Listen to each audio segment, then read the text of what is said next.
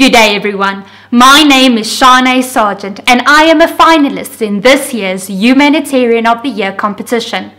As a finalist, I aim to evoke positivity in the youth.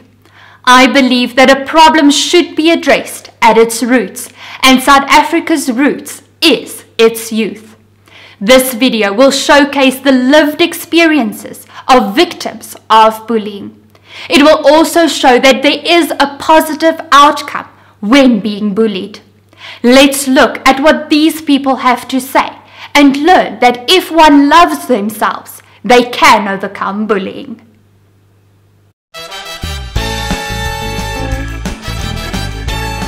I have personally experienced bullying in quite a number of contexts. Came to South Africa. By the way, I'm an international student. I'm from the warm heart of Africa called Malawi. That's my home country. So when I first came to South Africa, it was a new environment altogether. So when I started the teaching program, I experienced bullying. I was bullied and my voice was not being heard at all. Bullying happens unconsciously. So from my observations and also being a victim of bullying, not consciously because you're unaware that people are insulting you as a form of a joke. So growing up, I couldn't say the letter that Rhino starts with. I still can't say it, and it plays on my conscience. It plays on my heart, because even standing in front of a class, people, the learners, will notice it, they'll hear it, and then you'll see them giggling. So obviously it's up to me to make a change.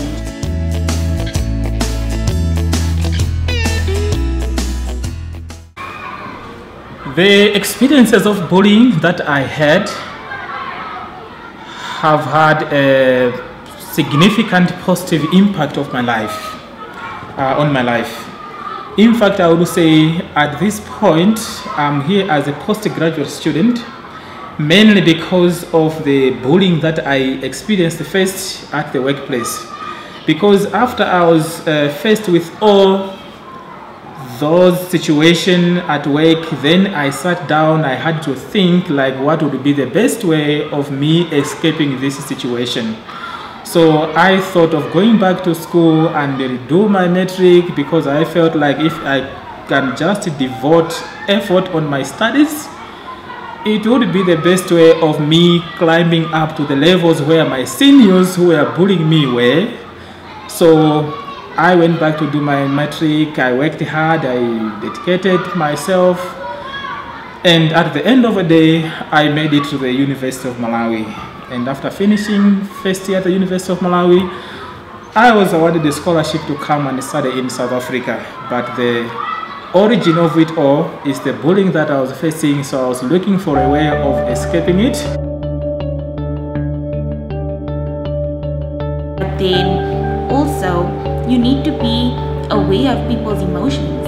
And me standing in front of a class, I need to stand firm and know that whatever they saying behind my back shouldn't get to me, because I am me, I am the person that I'm meant to be, and this is who I am.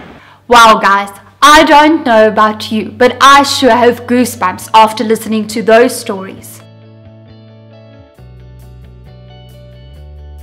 Celebrities such as Angelina Jolie, Jessica Alba, Miley Cyrus, and Selena Gomez have all admitted to being bullied, and they've all dedicated their lives to the fight against no bullying. But guys, I do know that everyone cannot come out as strong as these individuals did, and I know that bullying can have detrimental effects on victims. That is why in my next video I will showcase how you can deal with these situations and learn to love yourself. Because guys, if there's one message that I can leave you with, it is to love yourself and to be happy with who you are. And if you are happy, doesn't matter what anyone else thinks. Thank you so much for listening.